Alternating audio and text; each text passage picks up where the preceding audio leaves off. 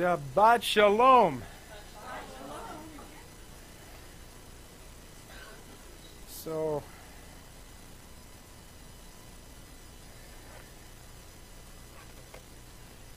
welcome.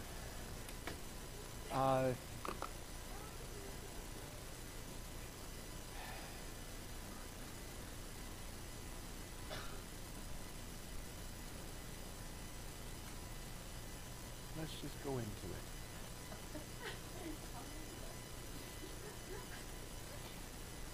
Psalm 50, please. Now, normally I say something first, but everything that I want to say is going to come in a little while. Theoretically.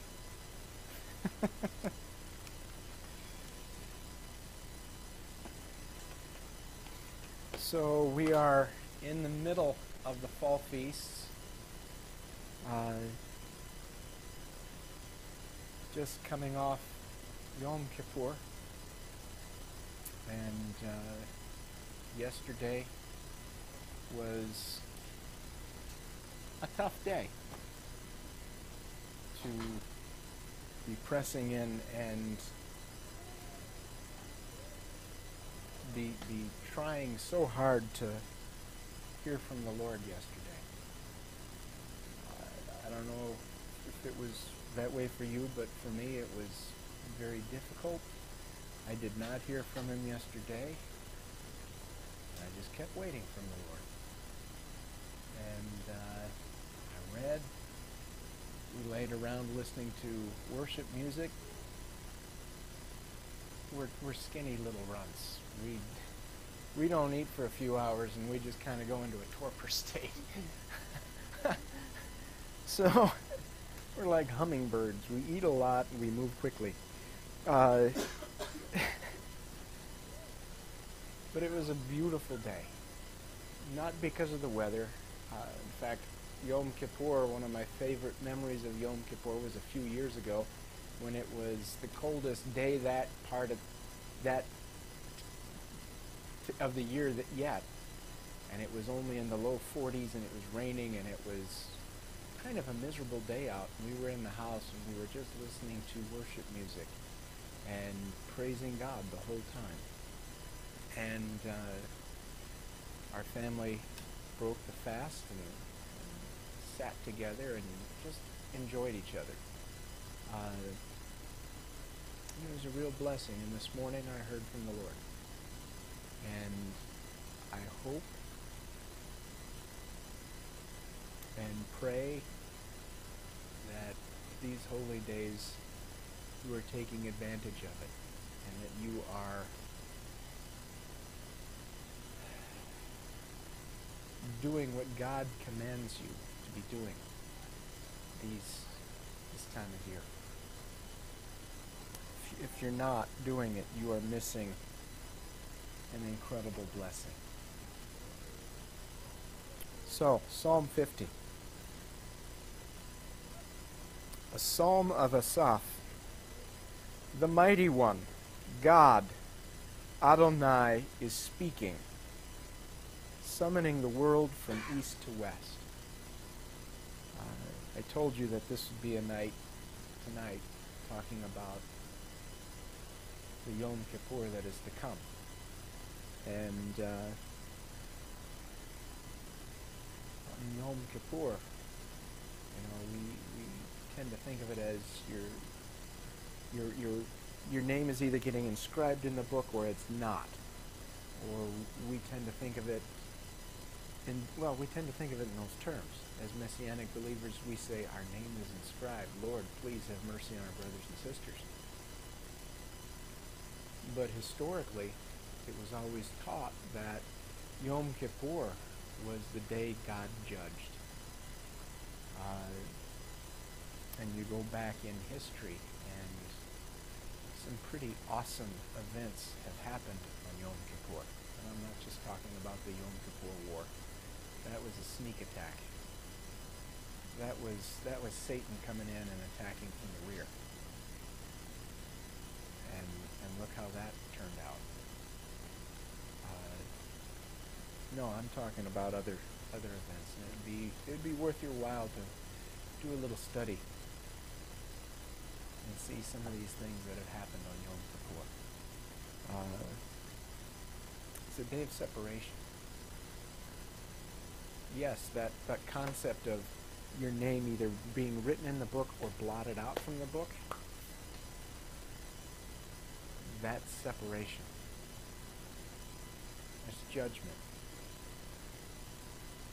So when he says, the mighty one, God, Adonai, is speaking, summoning the world from east to west. Do you think, when Moses called everybody that was wanting to rebel, when he called them up to the front of the camp, not everybody came, did they? No.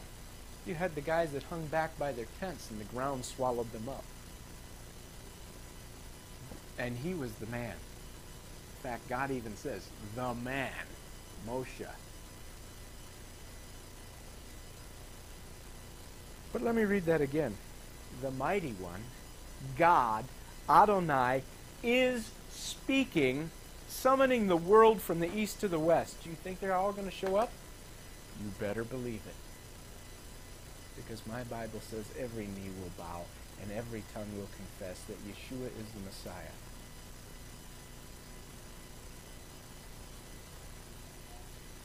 Out of Zion, the perfection of beauty, God is shining forth.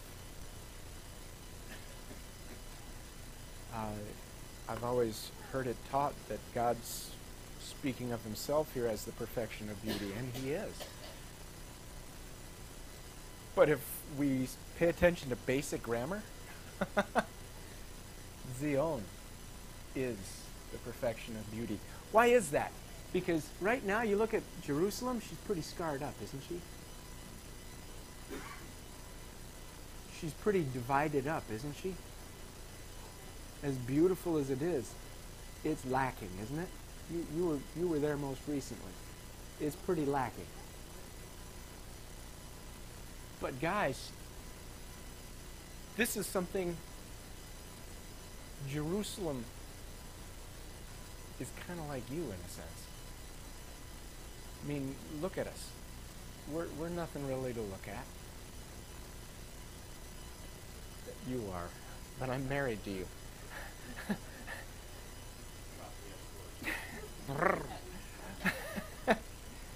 We're nothing special. My sins. I was talking to a doctor today, and the doctor says, "Are you grieving, Mr. Wolf?" And I said, "Yeah, just grieving. This is just after Yom Kippur. Of course, I'm grieving. I'm grieving my sins."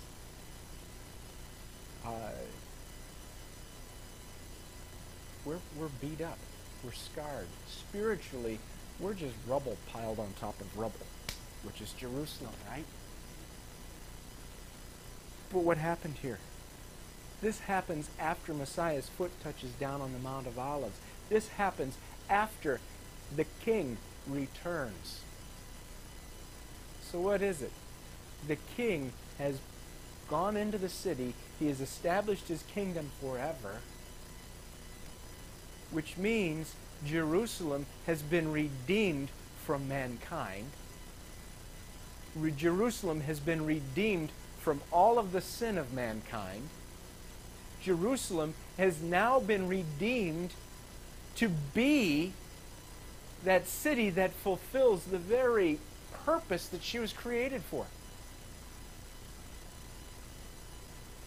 That's why he says Jerusalem, Zion, is the perfection of beauty.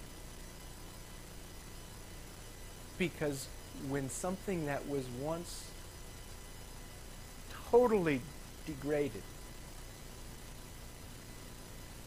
and parceled up and divvied up and inhabited by the enemy, and by the way, do you know what gate the enemy was kicked out of in the 6-day war? The Syrians were kicked out through the dung gate. They snuck out in the night. that wasn't just an accident. That was God. When God redeems you and cleanses you and puts his Holy Spirit in you, what does that make you in God's sight?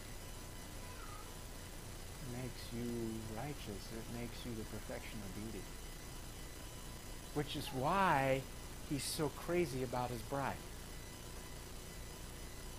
I mean, I look at myself, I look at the body of Messiah, and I think, what in the world? Why would he be interested at all? I mean, Yom Kippur, just yesterday, I'm pouring my heart out to God. For all these days, today comes, and my mind's wandering to places it shouldn't go. And I think, God, why would you even care?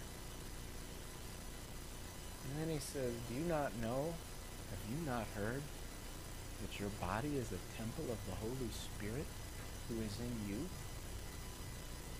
Mo, I cleansed you from all unrighteousness. I put my Holy Spirit in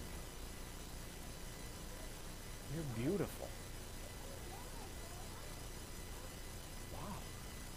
The lover of my soul, whispering into my soul how beautiful I am in his eyes.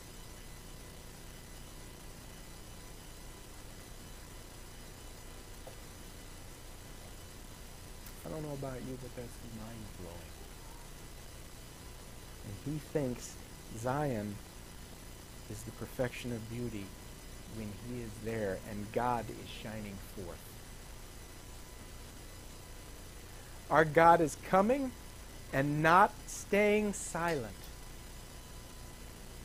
I mean, Catherine the Great, when she was coming, making her visit through the countryside, made no hill of beans. She was silent. In fact, they did everything they could to make it look like the peasants were happy and clean and had all their teeth and everything else. They go so far as to build entire towns that were clean and fresh, and then she went through, her carriage went through, they tear it all down and race ahead to the next place. No. Our God's not coming like that. Our God's not coming just to lay eyes on the place and say, yep, okay, pretty good, see you later. He's not coming through here like a Biden motorcade. Our God is coming, and it says he is not going to stay silent. What does that mean? That means that the wicked are doomed. That means that those people that are sowing strife and hatred and are violent against God's people and his word,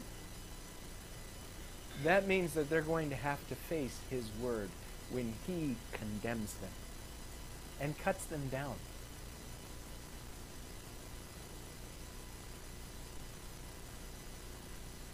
It says that Yeshua will be coming back and there'll be fire in his eyes.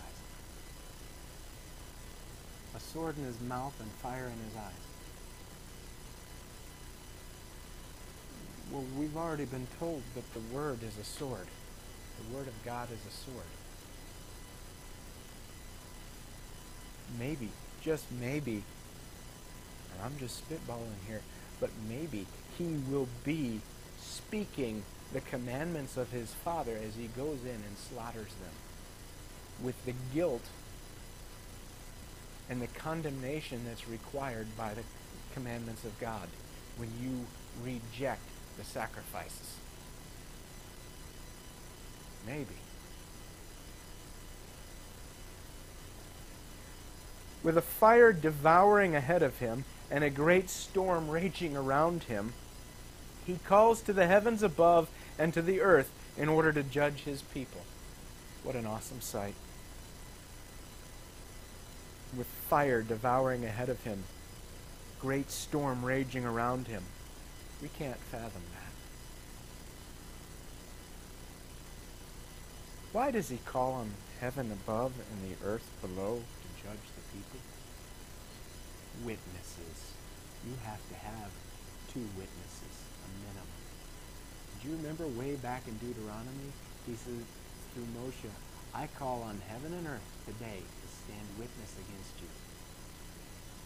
And now it comes full circle. My goodness. Gather to me, my faithful, those who made a covenant with me by sacrifice. Guys, prior to Messiah, the sacrifices would be done in faith. People would be obeying in faith, offering the blood of these bulls and goats and rams. Now, the temple's gone away. There's no way for us to offer the blood of bulls and goats and rams. We don't need them, because Messiah himself, our high priest, was also the sacrifice. And he rose again. And people with very hard hearts will say, I don't want any part of a human sacrifice. No, no, no. It's not a human sacrifice. It's called you and me, we murdered him.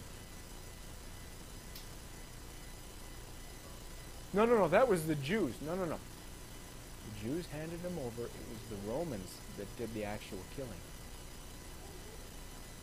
Well, I don't think so. Read your scriptures, please. Would you please just open the book? Quit watching the History Channel. You cannot get theology from the History Channel. You can't get much of anything from them. Not even history. Open your Bible and read it. You are accountable because you had access to it. If you are not studying the Word of God, and you are on your face before the King of Kings, and he says, why didn't you obey me? Well, I didn't know. You had the book. You had the book. And what's more, he wrote it on your heart. If you belong to him. You know. You know what's expected of you. To love justice, to do mercy, and to walk humbly. What's justice? How do we know what justice is? Justice is explained in the first 5 books. How do we know what mercy is? Mercy is explained in the first 5 books. And it's demonstrated in the gospel. How do we know how to walk humbly?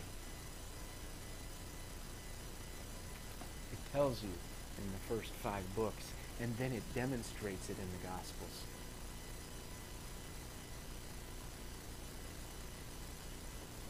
You have no excuse.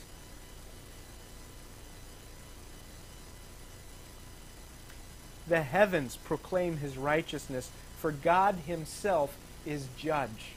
Now, who do you think this is speaking of? God the Father, God the Son, or God the Holy Spirit? God the Son. Because Yeshua said, the Father has made me the judge. So here's Yeshua right here in the Psalm. He's not some, they've got some wacko cult leader in Eastern Europe who claims to be Yeshua, and he's dressed up in his little outfit, and he's got his hair like you'd see in the Byzantine paintings. And he walks around. No. Yeshua, when he summons, you go. He's got a fire devouring ahead of him and great storm raging around him. And he says, I will be the judge.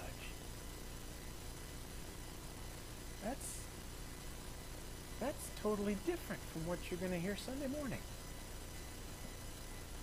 Sunday morning you're going to hear about how God is love, to the exclusion that he's going to overlook your sins.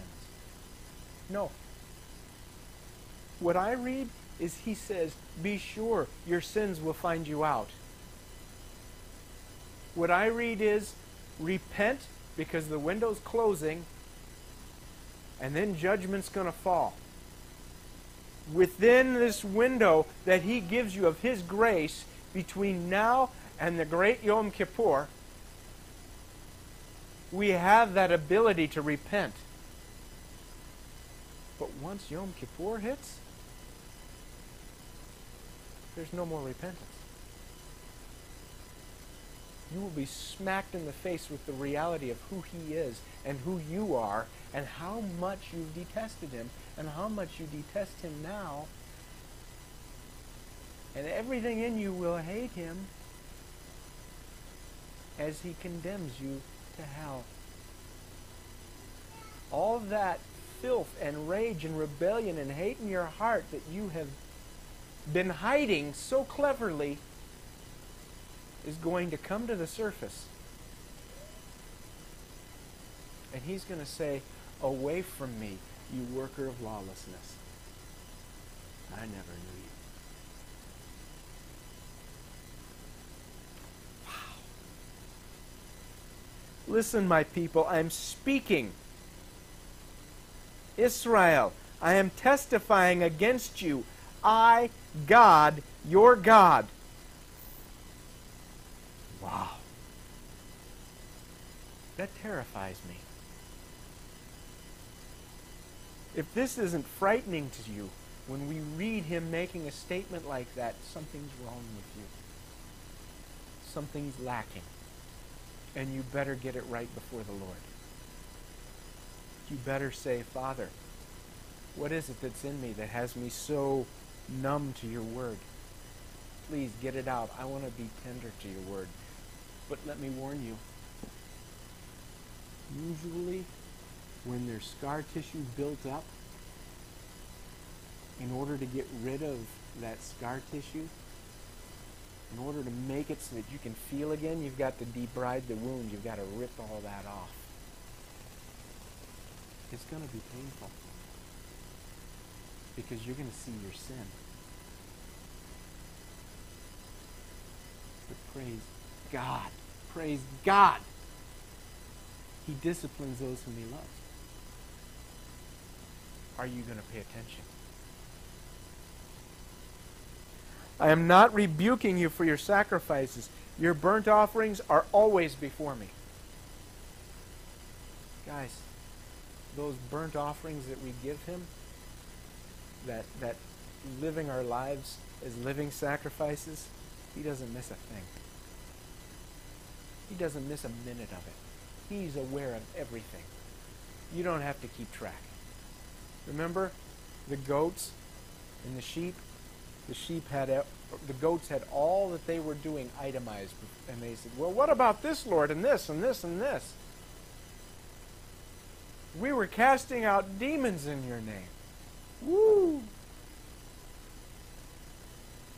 And He still said, but I never knew you. I never had intimacy with you. I have no need for a bull from your farm or male goats from your pens, for all forest creatures are mine already, as are the animals on 1,000 hills. I know all the birds in the mountains. Whatever moves in the field is mine. A little mouse scurrying around. The coyote jumping up and pouncing on the mouse. That's His.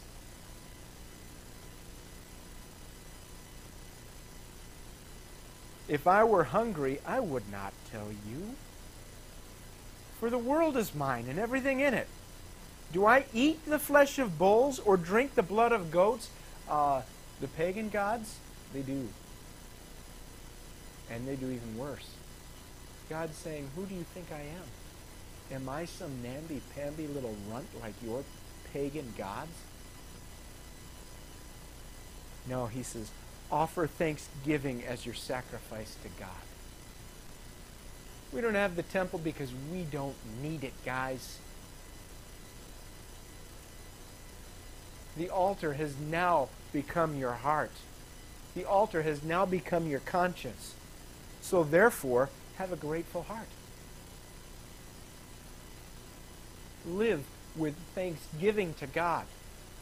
When you wake up in the morning, What should be the first thought that crosses your brain, even before anything passes your lips? It should be, thank you, God. When your feet hit the ground, you should say, they work. Thank you, God. It's raining out. It's cold. Thank you, God, that I get to even see this, because I know I don't deserve it.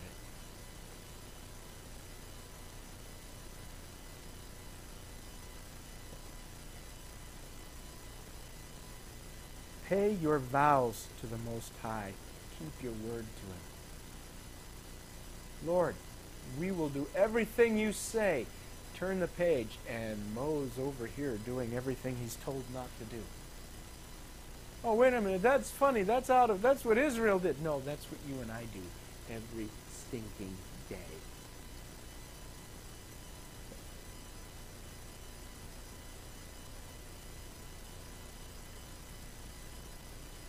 Pay your vows to the Most High, and call on me when you are in trouble. I will deliver you, and you will honor me. We're to be calling on the lover of our soul when we're in agony. We're to be calling on our God, Adonai El Shaddai, the all-sufficient one, when we're in need. We've been in need in this clinic because we are ridiculously busy and overbooked, and I'm turning into a little white-haired garden gnome. And we've been praying. Well, God sent us someone. And I just had a conversation. She's going to be taking on more patients. Praise God! Oh, great. You can keep your load, Mo, and she can take on new. No. I need to decrease in the clinic to a certain degree so that I can be focusing on preparing this. I just have to pay my bills. Which is why God gave me the clinic. Praise God. He's provided somebody. A sister in the Lord.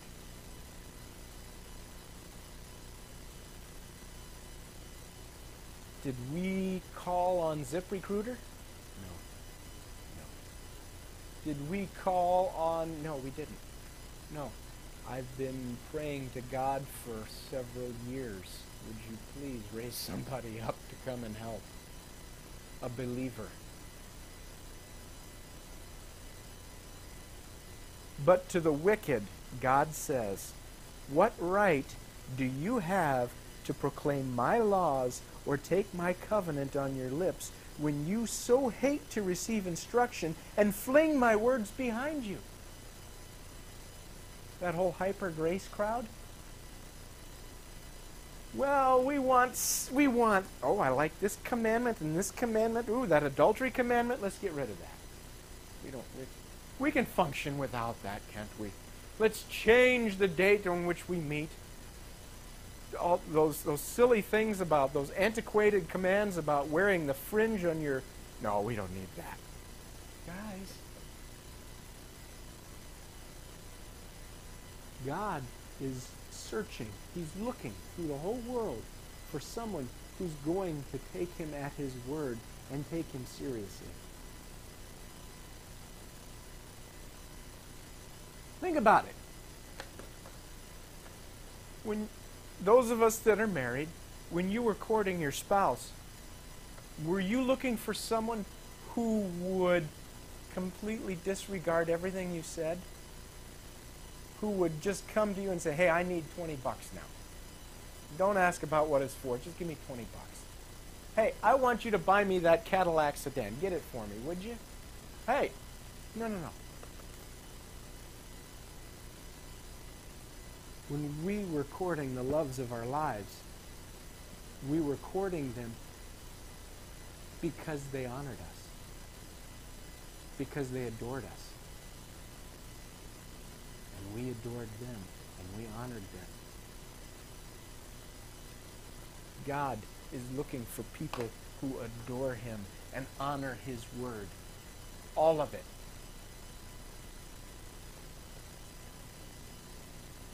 When you see a thief, you join up with him. You throw in your lot with the adulterers. You give your mouth free rein for evil. Well, I don't throw in with the thieves. Wait a minute. Who are you voting for? Who are you identifying within our society with? The people that rob life from babies, unborn children? The people who rob a little old woman from her house because some idiot bureaucrat forgot to put a hyphen in her last name? No, that actually happens. I know the lady. Someone in Social Security messed up her name. They paid out for so many years, and now they turned around and said, yeah, you owe us 80 grand and we want it now.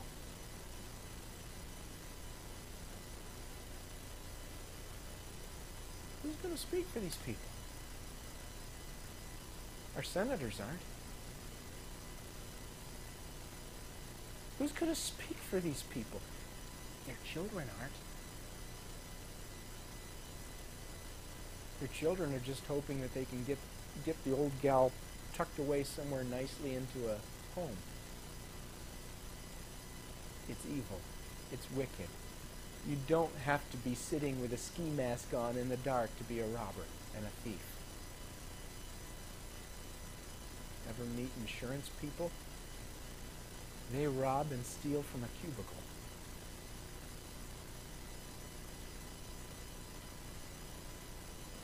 No need to beat a dead horse there. You sit and speak against your kinsmen. You slander your own mother's son.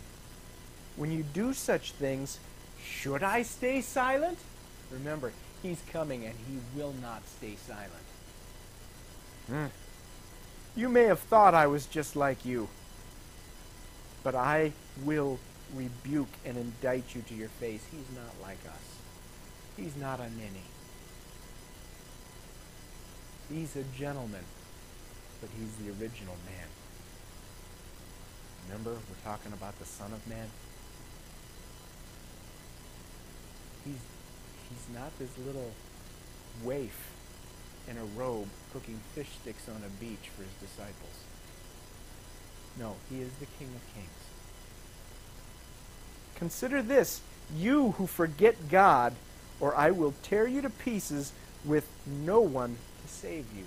Ah! And who's saying this? The judge. And in the Gospels, Yeshua said, he is the judge.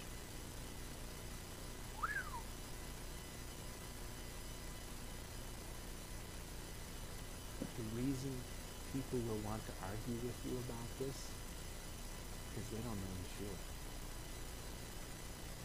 They know the Western American Yeshua, the Gentile God made in our own image, who eats McDonald's, who goes to the ball games, fools around, does his party stuff, hangs out with the sinners, gets involved with the sinners, and on Sunday morning he's in church. But, we don't want to get too pious. That's the American Jesus. He's an idol. He's not the Yeshua I know. The reason they don't recognize him is because they never knew him in the first place. Whoever offers thanksgiving as his sacrifice honors me. You want to honor God? You want to honor Yeshua? Offer thanksgiving as your sacrifice. Change your heart. And to him who goes the right way, what is the way? What is the right way? Torah. Torah is the way that he's speaking of. He who goes the right way, I will show the salvation of God. Hallelujah! And people say, oh, you're so legalistic. You don't understand grace because you're too legalistic. You guys have heard that, right? No. I understand grace because I have a taste of what his commandments are. I have a taste of what the bar is, and I know I'm never going to reach it. Because I take my eyes off of it, and I lay down in this pile of filth. And I wallow in it. And then he gets me up, and he washes me. And he says, don't do that. Come on.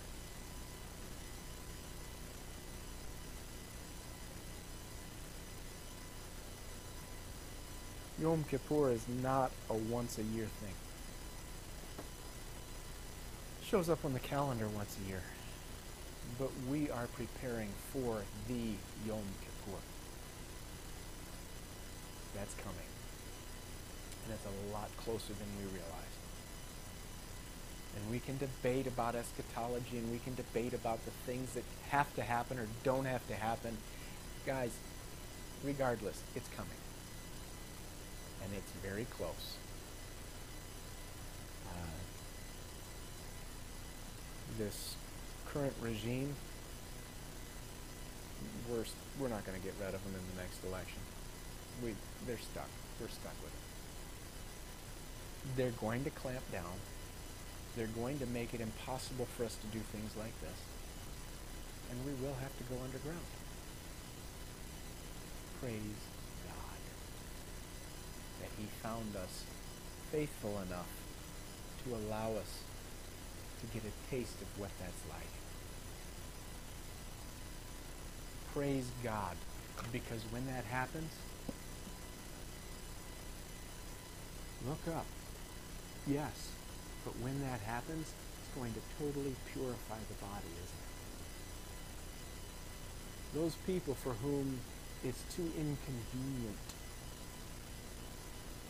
there's too much at risk. I could risk going to jail.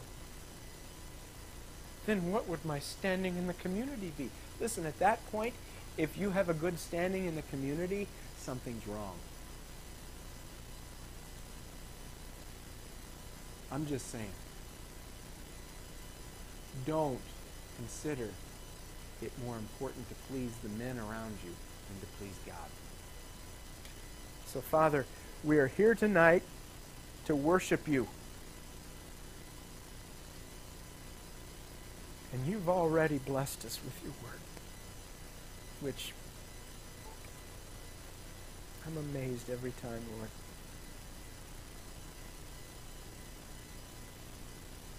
Thank you for your mercy. Thank you for the grace that you have showered on us just in letting us be here. Father, for our sick that are not with us tonight, we ask you to be their healers. For those who are here that are exhausted and wrung out, Father, be their strength.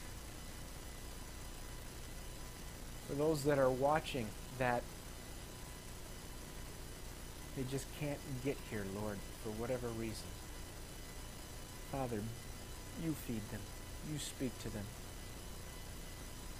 You encourage them. You're the lover of their soul. You do what you do so well. Love them,